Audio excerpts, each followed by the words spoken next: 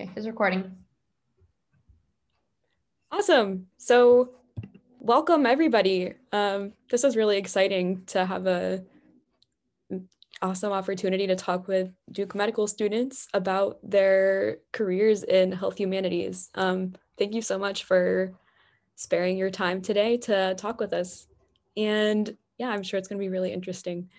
So to start off our day today, we wanted to have some introductions.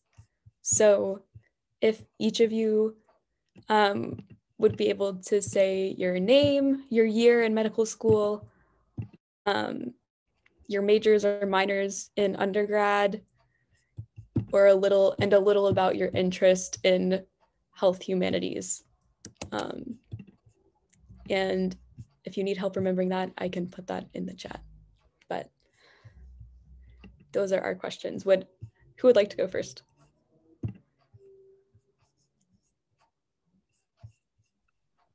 Hey everybody, I can start off. My name is Jacob Nast. I'm a fourth year medical student here at Duke. My major in undergrad was biological sciences, and my interest in health humanities sort of spawned out of my interest in photography, and also as a way to sort of keep healthcare human and not just all about science and medicine.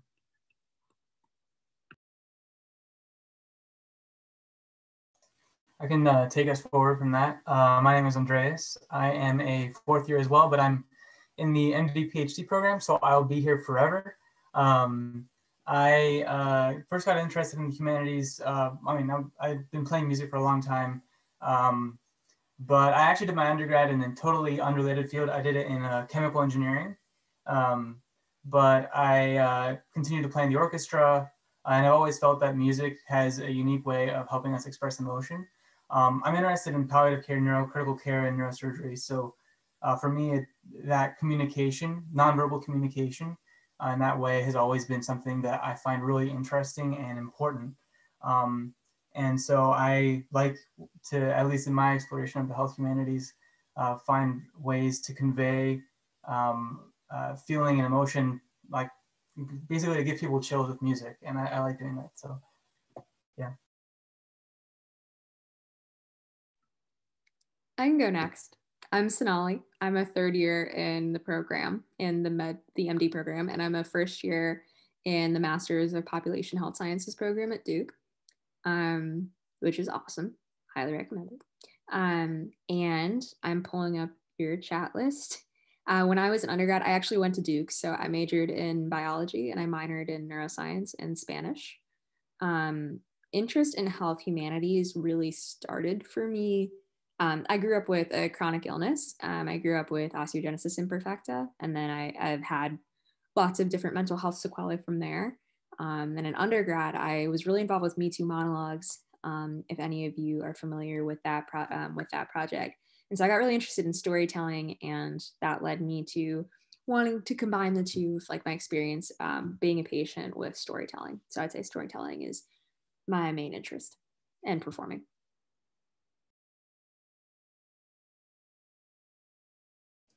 Cool. I'm Kason Robbins. I'm a fourth year med student at Duke. I'm going into ophthalmology next week, hopefully. Match day is Monday, so we'll see. Let's see. I went to school in Mississippi, small private school, majored in biology and chemistry, but I took a semester abroad in London studying literature, art, poetry, things like that. So that's sort of what sparked my interest, I would say, in the humanities more generally speaking. And then coming to Duke, I was involved with the narrative medicine interest group and the history of medicine interest group as a first and second year med student. So really interested in basically just any way we can connect the humanities with healthcare. I think there's a lot of ways you can. I think medicine needs more humanity in it. I think that you figure that out the more time you spend in medicine. So that's really all I care about, is getting more of it. And I'm Alexis. I'm technically a fourth year medical student, but I took an additional year for research. So I'm not matching yet, but I will be applying into pediatrics, and I want to work with children with chronic diseases. In undergraduate, I majored in neuroscience and I minored in French literature. And then interested in health humanities. I've always been like a writer, a dancer, and involved in theater. And I feel like the humanities are just a very powerful way of expressing the human condition. And I think just seeing how even an area like dance can express loss, joy, so many different things. And I think medicine lends itself to so many extreme life circumstances. And I think that the humanities are a really powerful way that we process and move forward with life. So yeah, I'm very passionate about that. I got to work with Kaysen on the narrative medicine interest group our first year. And I think humanities are an essential part of medicine.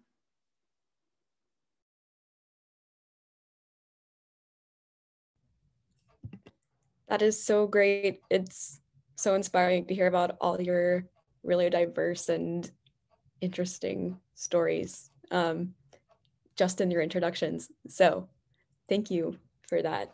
And I just want to let everybody know who's watching. You're welcome to put your own questions in the chat if you'd like. We have our own preset list of questions, but if there are other questions at the end, then we'll have time for that. So yeah, feel welcome to do that. And let's see, Simran, do you want to take it away with our questions? Yeah.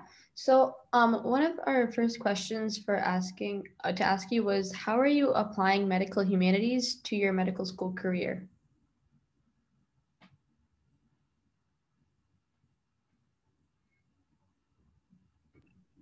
And so I can comment a little bit on that. So in terms of applying it during my medical school career, so there's a student initiated and student ran program called Scopes here in the School of Medicine. And that is portraying the stories of patients through art and multimedia. It started about, I think, a year before we matriculated to Duke. So I think it started in 2016 or so. It was a completely student-led initiative, that came out of an interest in humanities by the group of med students right before us.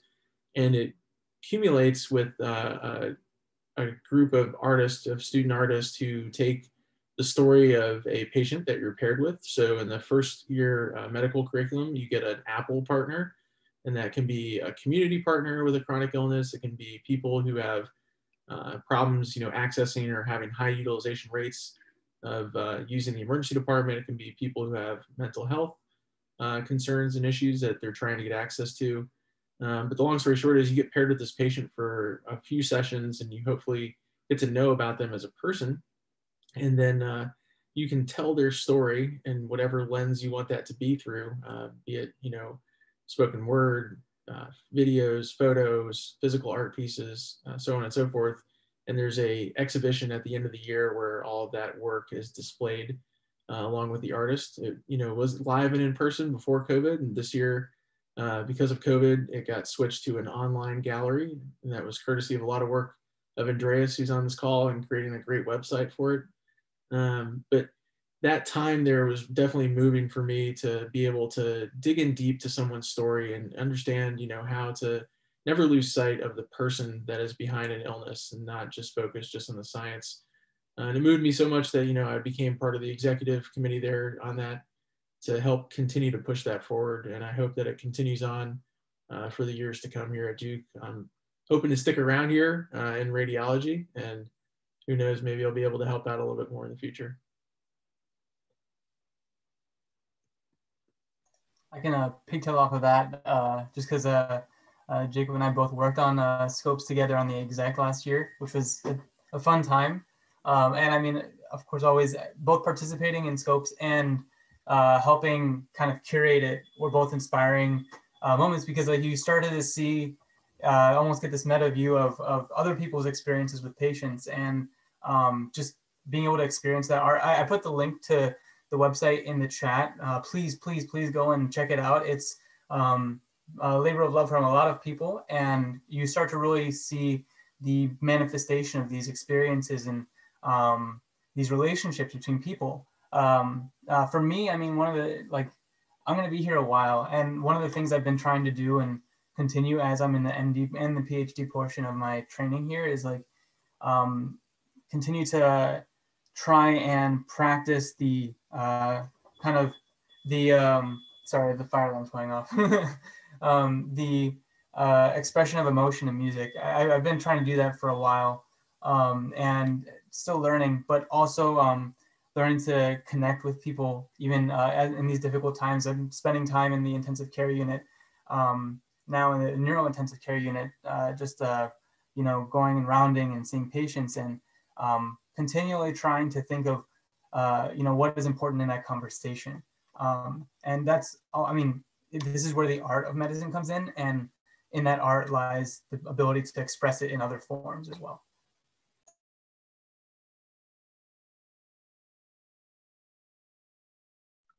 I can go next. So I'm a year below them. So I did scopes when I was a first year, probably either the year they organized it or after. And it is such an awesome program. So if you guys are looking for, if any of you are interested in med school, I definitely recommend checking out scopes and similar programs. It's so cool. In terms of how the medical humanities have been part of my med school career, I would say I'm really interested in medical education, like how we educate the next group of doctors. I think that's extremely important, given all of things that we've seen in the news over the last year, especially. But we know that health is really the origin of so many disparities that we see. And so the medical humanities have been such an opportunity, I think, for me to have a hand in sort of what these next generation of doctors, myself included, learn moving forward. So my first year, based off of Me Too Monologues, which is social justice theater that started in Duke undergrad, that involves the act of anonymous people giving their story and then actors taking that story and performing it as if they were their own. I thought that metaphor was really powerful for what we are asked to do as physicians, where we take a patient's story and we have to give it away. We have to like be a responsible steward of that story. And so a friend of mine who also did Me Too Monologues, we created an elective for third and fourth year medical students when we were first years that was based in the medical humanities. And so I think it's allowed me to explore my interests in like medical education, and also very much kept me sane. Like I'd say in my quote unquote career in med school, writing, processing, having tools to do all of these things, and having like a supportive medical humanities community has helped me like reconnect with why I'm going into medicine, when it's very easy to get caught up in all the flashcards and all that. So I'd say it's played both a role professionally and personally. I'll hop on that as well. So there's sort of been two sides to this, like the activity side and the personal side. So like I mentioned, Kason and I came into medical school and decided we wanted to restart the narrative medicine group and really explore, just especially through literature and poetry, narratives of patients and physicians. And then on the personal side, I always keep a notebook, and I would reserve space during like my clinical rotations to just write down my feelings through just random scraps of poetry, even just journaling. And actually some of the things that really stuck with me were the concepts of, this is going to go a little morbid, but a good death. That's something that you see a lot in themes in literature, and it's not talked about as much in medicine. And that actually helps me springboard into a research project, which is part of the reason why I'm taking the extra year to do research, looking at measuring how well we're meeting end-of-life wishes for families of children with complex illnesses. And so it started very humanities-based, and now it's actually become a research project that I'm working on. Yeah, I actually took Sonali's class last year. It was really good with Dr. Barfield. So I would say, like, I think there's a lot to say. The most important thing, like, obviously, a lot of you guys are pre-med on the call. A lot of you are interested in going to medical school. A lot of you are probably interested in like incorporating medical humanities on a career basis. But I think it's really important to consider incorporating it on a personal basis. So I'm gonna really focus more on that. I really think, like, I'm gonna harp on this probably, I've said it already, but I think that medical training is quite dehumanizing in some ways, like to both patients and students. I think that it's important to sort of center yourself on the aspects of like medical care that are really important sort of in a metaphysical way, and like in a, not in a spiritual way so much to say, but like you know, the act of healing is like, you know, something that's preserving life, that's like maintaining quality of life, and like really finding like purpose in that. I think when you're in the humanities and you're immersing yourself in like the human experience of emotion, of suffering, of joy, I think it's a lot easier to justify your like existence as a physician. It's a lot harder to do that like when you're in the hospital dealing with very sick patients, dealing with sort of struggles on a day in day out basis. So for me, it's been a lot of like reflecting. You know, at Duke, we have really good medical humanities. Like, you guys are in one of the best places you could be to do this kind of stuff. So like, we've had people do reflective writing workshops with us where we sort of journal our thoughts and feelings regarding patient interactions, mostly in the first year, but then you can continue doing that as a second, third, and fourth year. But also just thinking about how you talk to patients, thinking about how narratives influence patient care, you know, and what our preconceived biases about patients are and how those influence our care of those patients, and just trying to broaden your experience and sort of take in more perspectives. I personally am from like a very small town in Mississippi, very like conservative background in terms of like the people I was around growing up. And coming to Duke, in a lot of ways, like, I met a lot of people that had a lot of ideas that I had not experienced before. And I think like I've changed a lot over the course of medical training. I think a lot of what the humanities do for us is allow us to confront sort of our own presuppositions and our own ideas about things and to change them. I think that's an important part of caring for a diverse patient population in the future. So I think all of that's really important. I guess the last thing I would say is just, I had an interviewer on like a recent interview that was like, "Oh, you went to Duke. I can totally understand why you did the narrative medicine thing, because that's all they care about at Duke is like narrative medicine and like, you know, patient experiences and stuff." And like, I'm just like, again, I think you guys are super lucky to be where you're at. And I just encourage you to like make the most of the resources and opportunities you have sort of through this class and through other avenues.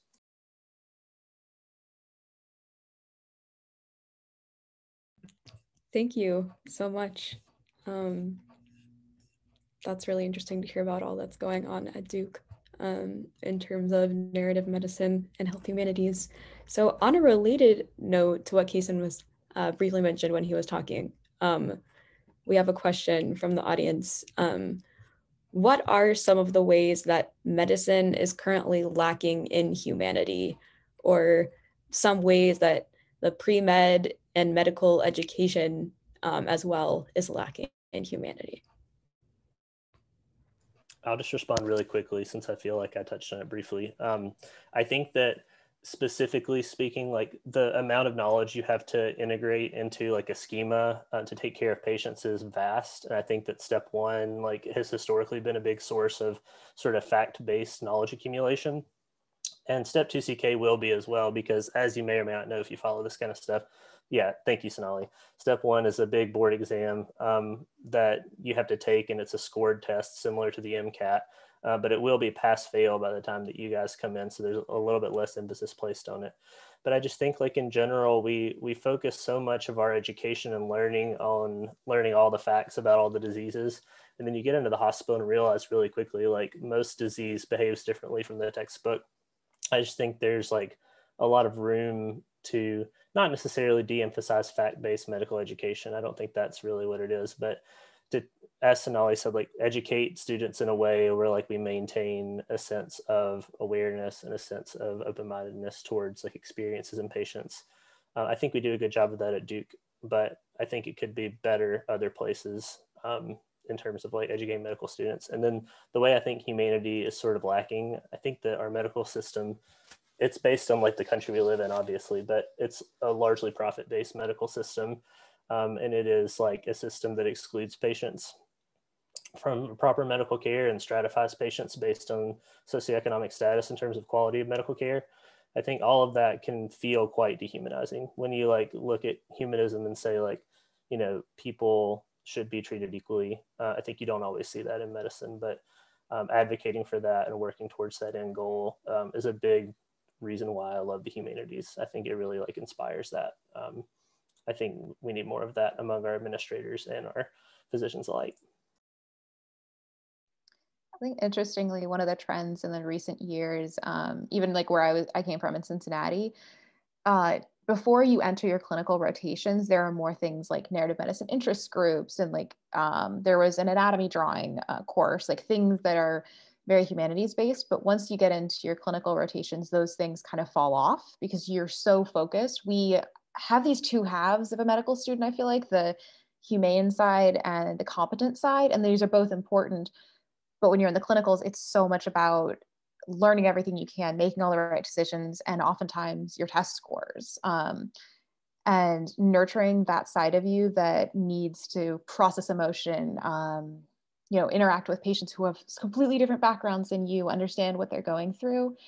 That's where we really need more opportunities for students, for providers to be engaging with the humanities and their own humanity itself. I think in addition to what everyone's already said so far, because I completely agree with all of that, another place that is lacking in humanity when it comes to medical training is, there are so many, where to start? I'll try to pick one. One, I think, are all of the barriers to accessing a medical education, that you end up with a system that really favors some identities over others. So my example is like when I was going through the med school application process. One, I was told often and always, like, get all those really strong science courses and really show that you're a science student. And then, which is very different from the messaging I get from the side of actually being a med student. And then two, I was told, don't write that you have any illness on any of your applications. And so I didn't, and this is a massive part of my life. It's like something I think about every second of the day, but there was definitely a perception going into medicine that humanity is important to recognize, but when doctors recognize it in themselves, it's somehow a weakness. And while I think that is a stigma that's changing, I would say that's definitely something that gets a lot of people down. So one is like physical ability, and then cost. It's wildly expensive to apply to medical school. Boards are all hundreds of dollars. And I think constantly being told to like feel grateful just to be included, and kind of feeling grateful just to, get to learn the material, is hard when you're also going really far into debt and you're paying so much to be there. So there's definitely a very confusing relationship between what is the hierarchy in medicine and what it expects from us, and like how much we are supposed to give of ourselves. I think if I had to picture more humanity in medicine, it would include teaching students the importance of like boundaries between one's personal and professional life. I think that's something that's really lacking. I mean, I think that's an amazing point. I agree with everything that's been said. I want to emphasize that definitely medicine promotes a kind of thinking sometimes that, yes, it helps sometimes to keep someone alive, but the thinking oftentimes is that of,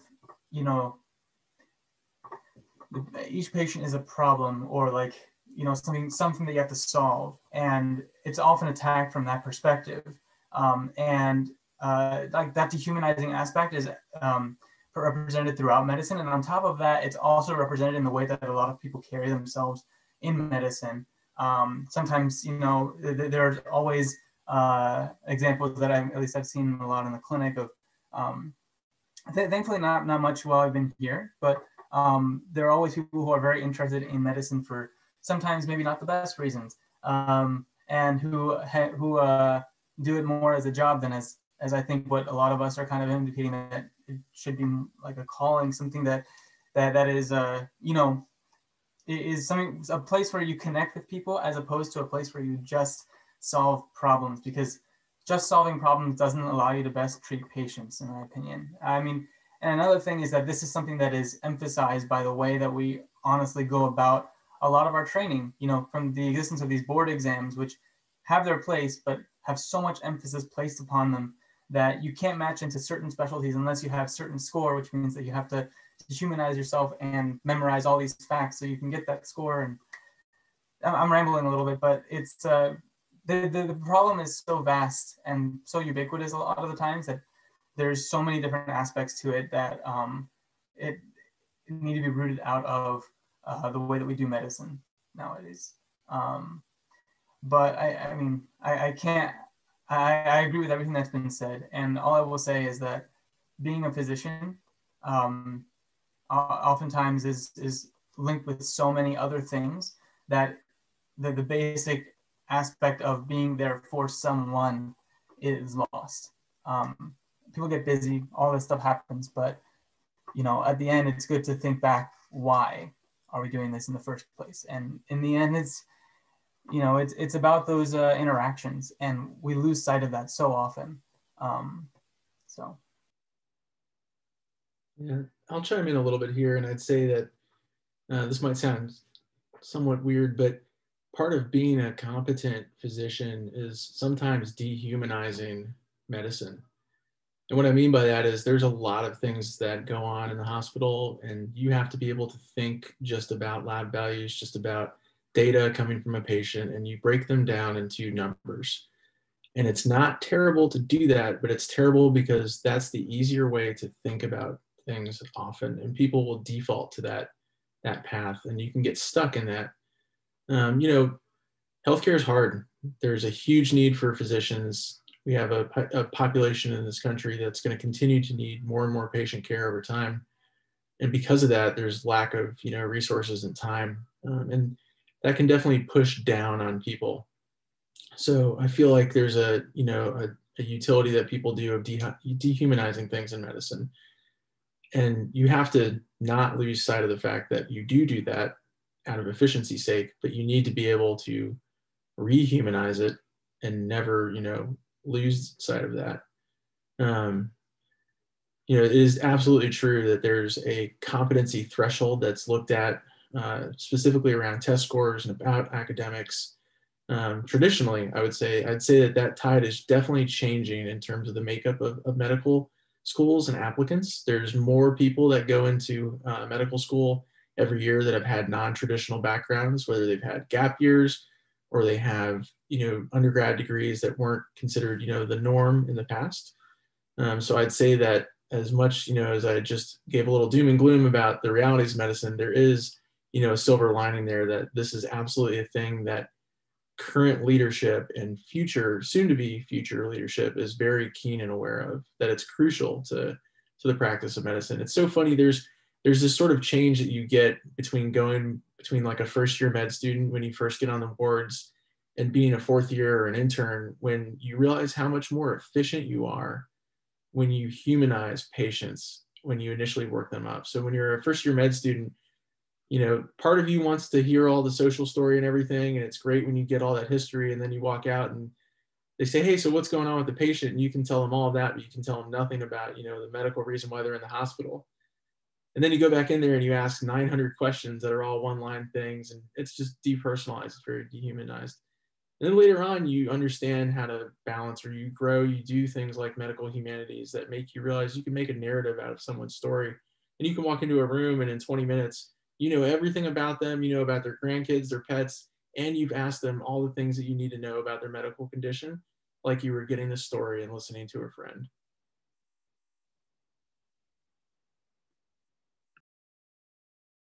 Yeah, thank you for all of that. Those are all really amazing stories. The audience gave us a question specifically for Sonali, and they wanted to know how specifically you explored storytelling with the health humanities focus while at Duke. So how I pursued storytelling in the context of the health humanities when I was a Duke undergrad? Mm-hmm. Okay. Great question. I don't think I did. Honestly, I don't think I really explored the intersection of health and the humanities. I suppose it depends on how broad your definition of health is. And a lot of Me Too Monologues content was in a lot of my Spanish courses. They would cover like political unrest. It covers like themes in mental health. It covers themes in racism and related topics, and all of those I think very much impact health. But when it comes to like the patient story, when I was an undergrad, I went straight through to med school. I think I was really strongly just given this narrative of really strengthening my like pre-med application and getting in all the courses and doing really well and all those things that I never, and then too, I don't think there were really a ton of classes you could take. There were maybe like one or two, I remember. And I was like told that my illness was like a weakness and definitely don't talk about it. So I really wish I explored it more. And I think my like really my exploration, I mean, maybe I explored it definitely personally. I wrote a lot, I journaled a lot, I read a lot of books, but in terms of like my undergrad career, I think it was pretty devoid of health humanities. Thank you. And so a follow-up question for this was for all of you guys. Do you guys have any stories about how your work in the medical humanities has impacted your interactions with patients or with colleagues?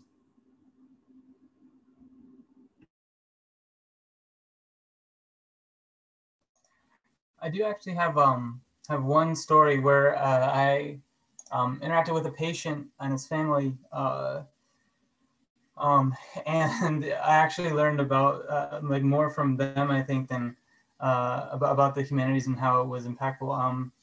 I won't reveal any like patient information just to protect the patient and family, but he came in and he had really bad infection. He wasn't doing very well. He used to teach English, and so I actually on my first day when I had him as my patient, I introduced myself and we talked and we found out we liked some of the same poets. I love Alexander Pope and he loved Alexander Pope, and we were like, oh my gosh, it's a cool connection. So I literally brought a book that I had found in an old bookshelf, like a bookstore, like 5 years prior, to him and said, here's a book of Pope's poetry. Which one's your favorite? And he had it there and he read it and all this stuff. And it was awesome because we had this one thing in common. We could really connect on it. And so he was there for a couple of days, but he started not to do so well. So at some point we decided that, I mean, it didn't seem like he was going to be leaving the hospital. It was really bad. And he started not to be himself. So we called his son, who also teaches English, who came, and this patient actually passed away overnight, but his son sent me a letter written on an old-fashioned typewriter. He had read his father the epistles from Alexander Pope as he was passing away, and thought that it had actually given him comfort in those final moments. And I mean, it's something I still remember. I have the book, I have the letter, I have everything. And just kind of dug in the concept that like this is not only a way to like connect with people, but also is a common language where we express ourselves as humans, right? It's the essence of being a human, is being able to really engage in this sort of non-scientific and enjoyment of things that are beautiful in the world. And it's been a constant reminder of what really is important, which is, that connection with people.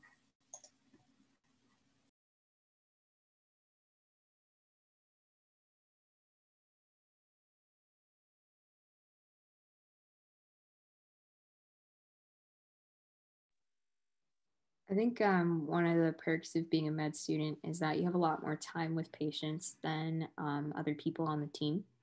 And I think the way that the medical humanities has contributed to me is that with really like practicing storytelling and practicing listening, I think listening has been like one of the most valuable things that the medical humanities has taught me, like how to listen and what to listen for and how to listen for like nuance in people's voices and how to pick up on what people mean underneath their words.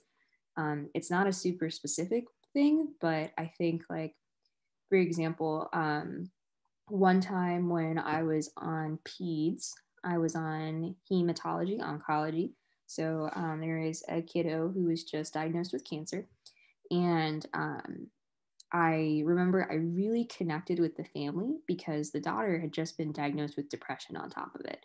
And a lot of the thoughts, she's probably like 10 or 11. And a lot of the thoughts she was going through were like, how do I deal with this chronic illness? Like her prognosis was great, but I think it was kind of like the isolation of having an illness. And I think being able to hear that she was going through something that I had gone through at one point, given it's completely different disease, but at least being able to like see myself in that person and like draw connections between our stories. I think it led us to have a lot of like really, really powerful and like close conversations to where we were very like attached by the end of it.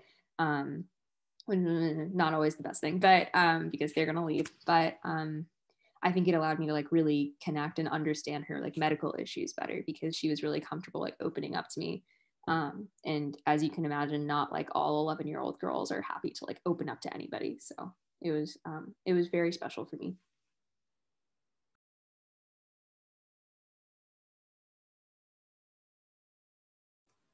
Yeah, I felt like the one rotation that really emphasized like the interpersonal dynamic of medicine is psychiatry. I think there are other people who are much more interested in psychiatry here than I am that can talk to it more. But I think it's nice to have a rotation where you're allowed to put the patient's story into a note and encouraged to actively. I spent a lot of time taking care of kids.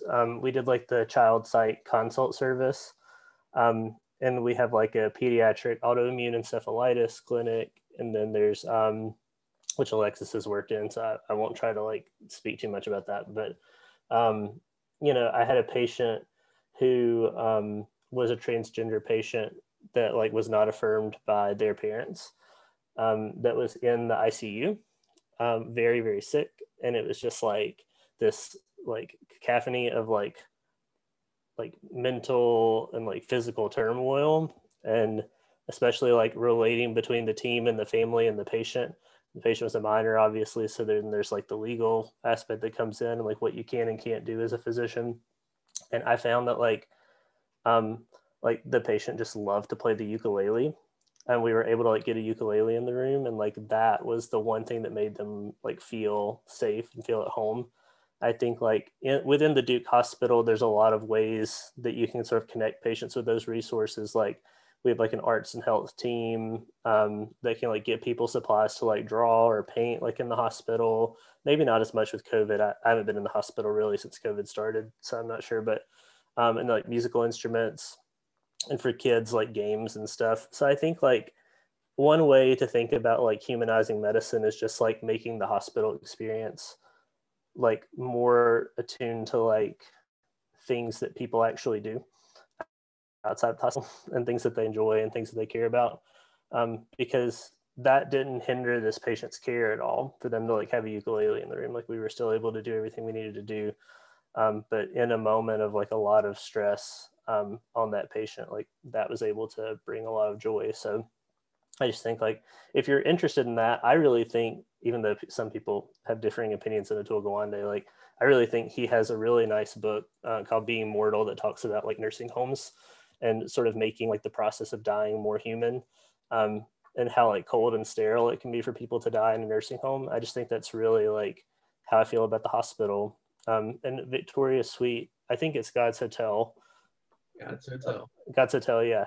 She talks a lot about a couple of different hospitals, like historically and sort of in the more present day, that have taken an approach to like slow medicine and really caring for patients organically and naturally, not in sort of a naturopathic sort of way, but in a more human way, I think. So if you're interested in those topics, I can put those books in the they're both older books. I haven't read anything in a couple of years because I'm a med student, but I can put those books in the chat, because I think they both do a good job of conveying like materially the things that make up our hospital system are very dehumanizing, and we could do something about that to make them feel more akin to normal life.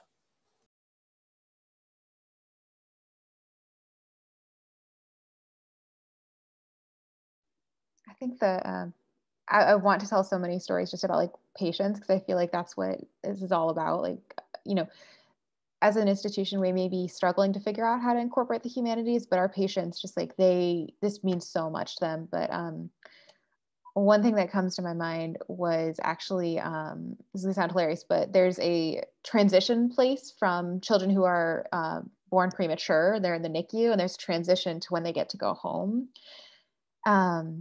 And I got to do a rotation there. And what I remember was how they would do the sweetest little things. Like there was a gentleman who played, I want to say clarinet, and he would come every day and play to these kids.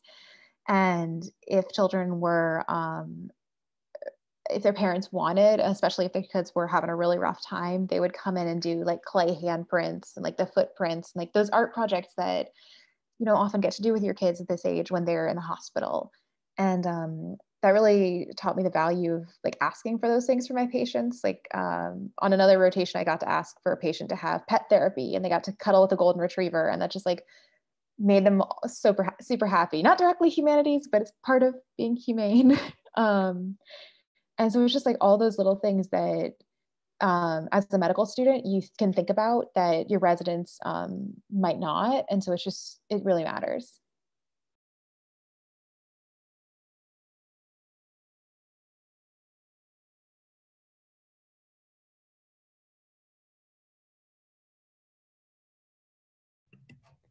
Great. Thank you so much for those stories. They're so impactful and really great to hear from you. Our next question we also got is, what would you say is the value in medicine for having a kind of non-STEM major in undergrad once you become a medical student? And along with that, if you had any, specific classes that you took in undergrad that kind of inspired you in your medical career? That's the question. I'm debating if I should share this one because you guys are going to laugh, but I took a class called the European Vampire. This was my senior year going nuts class, and it started as a very like literature-based class, but underneath that there was this deeper message of how we as a society see otherness. And one thing in particular was like how a lot of things we create in the humanities are representations of our fears. And that's actually really helped me as a medical student to have that perspective in reading. I think it's incredibly valuable to continue reading fiction, reading narratives, reading all these things, because it gives you a perspective on fears that you have, fears that other people have. And I think that helps when you're faced with a patient who might be reacting in fear, or a resident or a colleague who's reacting in fear or anxiety. You automatically are learning, you have been learning to empathize with them, to start asking yourself the deeper question of what's going on, what do they need in this moment? And I think that's just a really powerful thing to try to practice as a human. And I would definitely encourage you guys. It's hard in medical school, but keep reading, keep doing that.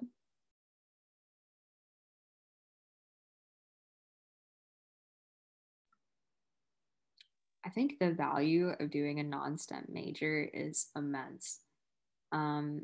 I think the benefit of doing a STEM major is that you come in with a good scientific foundation that I think honestly you'll get if you do all the recommended pre-med courses, because you have to do those anyway.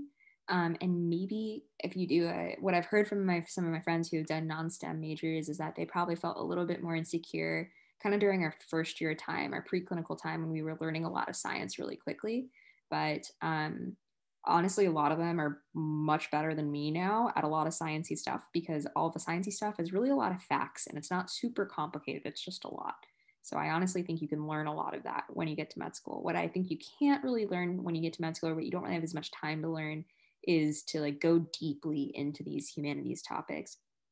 The most valuable classes to me in undergrad, there were 2 or 3. One was, I forget what it's called. I also forget the name of the instructor, but it was a course on social activism. It was almost like the basics of social activism. It was like analyzing social movements through time. And as like we've all mentioned, the what is happening in society is such a big impact on people's health that I think it was so valuable to learn about those things from outside of health. Just like, how do people organize movements, and what toll does that take on people, and how do they manage it, and all those sorts of things. So that was really great. Maybe just life class. And then the other really valuable class I took was a Spanish class. Though I'm sure there is some English speaking equivalent, where we actually went into almost actually every Spanish class I took, where we went really deeply into religion. The one that I'm thinking of is we went into indigenous religions, and that was an awesome class. If any of you are Spanish minors. But any class, so I'm not a super religious person, and I grew up Hindu, but I think grappling with like spirituality and going through a class where we're learning about spirituality and we're learning about religion and what the difference is and how it makes you reflect on your own. And then I think it made me a lot more comfortable to talk to patients when it came to things like spirituality, like why are we here? And for a lot of patients, they're thinking through like, why am I ill? Why is this happening to me? So even though not even all patients by any means are religious, it made me a lot more comfortable in those conversations. And so that was a really valuable class for me. Yeah, I will go on record on this recorded call as saying that most pre-med prerequisites are unnecessary. I think that so Duke is a special case, right? Like we do all of our preclinical sciences in 1 year. We significantly accelerate the curriculum like compared to other med schools and really just cover a ton of information in almost no time. And I know very few people that like were not able to get through it regardless of their academic background. You could argue there's some self-selection, like Duke med students, they must be really smart, like, but I just think that the process of spending 4 years learning the things that you will learn for the next 4 years is really a waste of some of the best years of your life, in my opinion. I think two things, like one, I would certainly emphasize your training in the humanities prior to your training in medicine, because I think that once you're in it, it's very difficult to sort of like commit to both while you're in it. And then after you're like, you have a job and like a career. So I think that really like going deep into the humanities first is like a more just realistic way to go about immersing yourself. And I also think that being a physician is sort of like a character profession in a lot of ways. I think that building your character by sort of knowing who you are, where you stand, what you believe, and really like diving into the humanities is a super important part of being a prerequisite for medicine, honestly. And then the other thing I would say is just like, I think that, I don't know how to say this. I won't go there. Anyway, in short, I would say like, for me, like I spent the last semester of my college in London doing the program that I talked about, where I literally did nothing for 3 months, but go into art museums and think about architecture and think about painting and think about like theater. Saw like 60 plays or some nonsense like pre-COVID. I wish that we could do that again. And I think it forces you to stop and think about why you're doing what you're doing.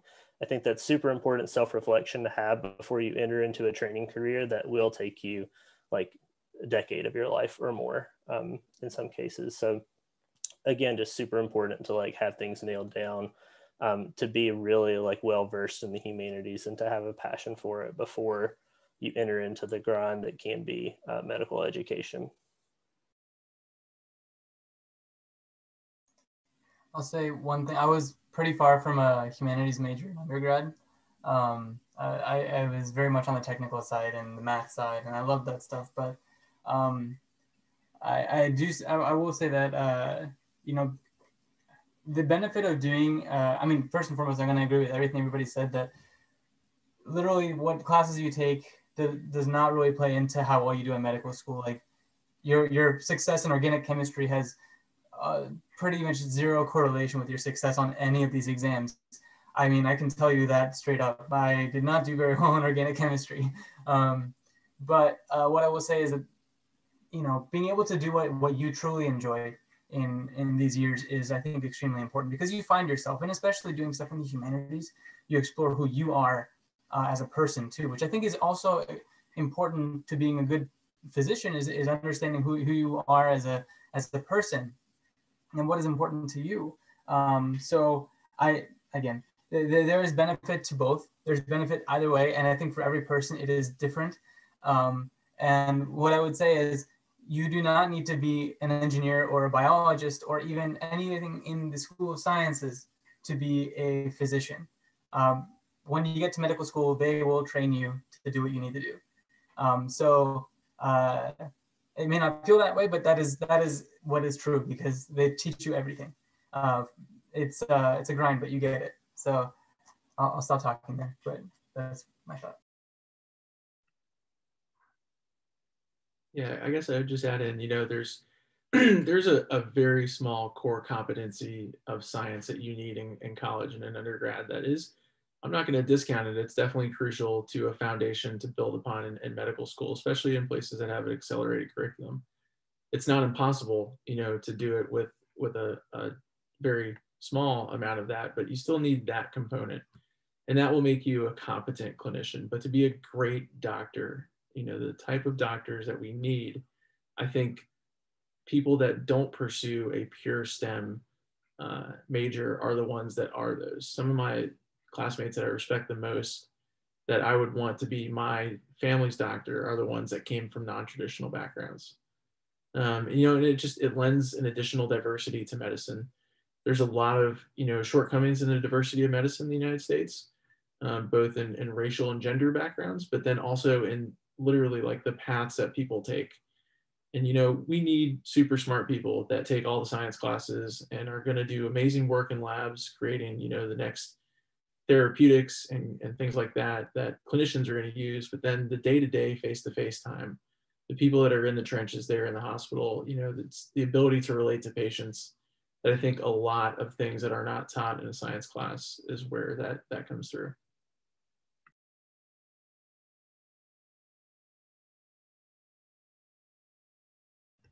Great, thank you. So we are at 7:30, but we have one more question to ask from the audience, and it's, do you think the issues described regarding the lack of humanity in medicine is related to the disparities present in achieving a medical education? And if so, how?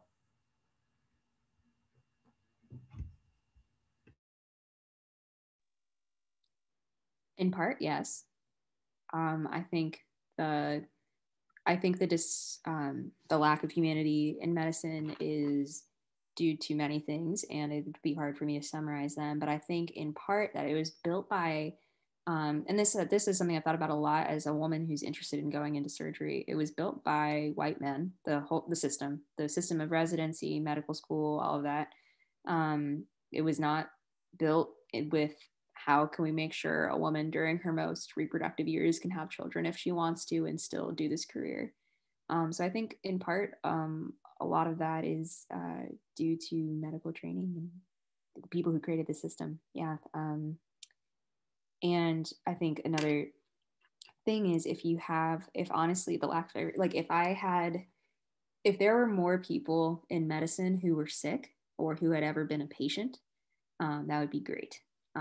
Because medicine for me, even with like my current class, it's a lot of people who like run marathons and are awesome and like we're athletes, and that is so great because like they're usually really mentally healthy people, and but at the same time, it's not a lot of people who have experienced illness, so I think that would make a big difference.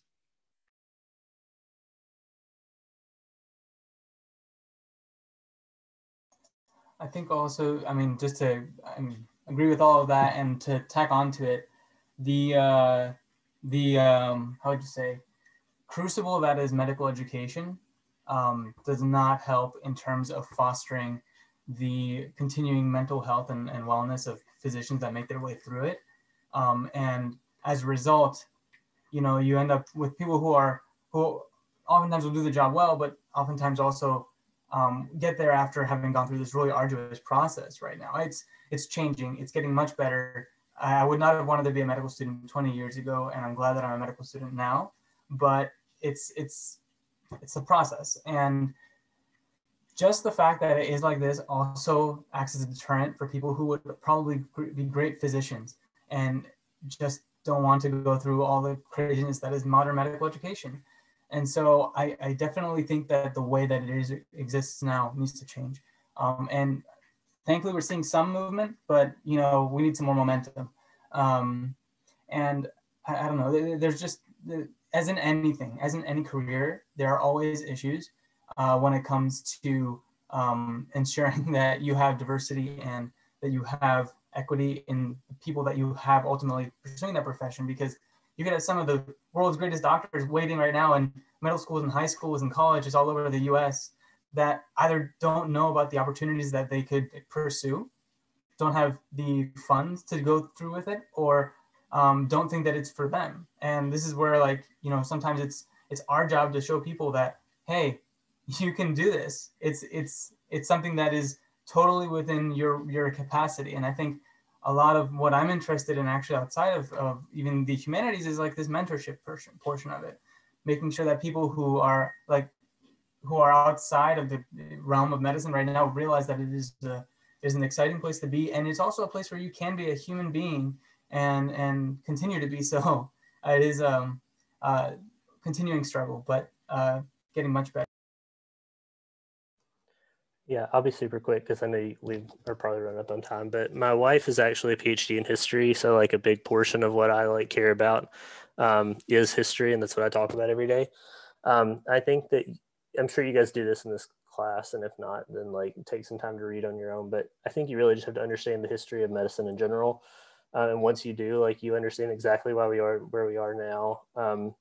There's like, I mean, it used to be a very like humanities focused specialty back when we didn't know anything, and then it became very scientific and like intellectual whenever we started to know things, and then it became very commercial whenever people realized it can make a lot of money. And I think like there's these phases of medicine, and like our current like system is a major product of like where we've come from. And I think sort of to some degree by like structure and by things that can't necessarily be changed easily or quickly, but also by the people that have been put through the process, right? Like when Flexner made his like medical report on what medical education should look like, we still do exactly essentially what he said we should do, and that was decades ago. I think that medical education in general has been quite stagnant, like for the last maybe 50, 60 years, especially. And as Andrea said, like it's better, it's more humane now. We actually have limits on how many hours we can work. We don't live in the hospital anymore. But I think that there's going to have to be a balance, I think, moving forward in the future, both to draw people into medicine, like to recruit people into the specialty of medicine. I think the other thing to think about too is there's other avenues into healthcare now. Like you could be a PA, you can be an NP, you can be a nurse. I think that there's different routes for different people with different sort of priorities in life. But I think what's going to be really important is maintaining the humanity in the physician route, which is like the most arduous and most like traditionally difficult. I think there's a lot of sentiment of like, it was hard for me, so it'll be hard for you. I think that's starting to go away as like younger faculty take on positions of power. But we're just a specialty that's very hierarchical and kind of stuck in the past, honestly. And I think a lot of that is because of where we've come from, like sort of the power that medicine has had, like in the 70s, 80s, 90s, you know, like how physicians are like revered for their knowledge. I think that we're just moving into a different world in medicine, honestly. I think that we will be a part of making that change and sort of ensuring that patients are prioritized and that our mental health and wellness is prioritized. I think you all will be a big part of that too if you choose to come into the specialty. I also want to be quick so we respect everyone's time, but the one quick thing I don't think we really mentioned this is, I mean, I think everybody's been hinting at, but accessibility. Accessibility of medical education is huge. From some of the background that I have, which I'm not going to go into super much, both the humanities and medicine as a career are not accessible to a huge portion of our society. And I think that, you know, if we could educate our future doctors in the humanities, that would be really great. And the hard thing is we're not educating a majority of the students in our public schools on the humanities, or even telling them they have the possibility or giving them the means to pursue a pre-medical career. So I think one big reason why I'm saying this is because you guys are the future in this too. And I think if we can all be striving for that accessibility, we can change quite a bit about medical education and the world, really.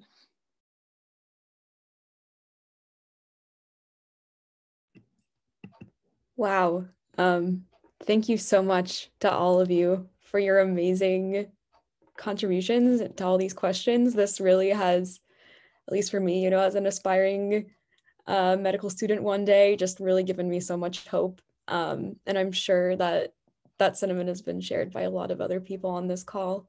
So thank you all so much for what you're doing. It looks like a few other of our panelists are kind of putting contacts or other comments in the chat. So please check that out, and we'll have this recording out in a few weeks. But thank you all again so much for your time, and have a great night. Thank you. It was a pleasure to be here. Very nice to meet you all. Thank you. Everybody. Thanks for having us.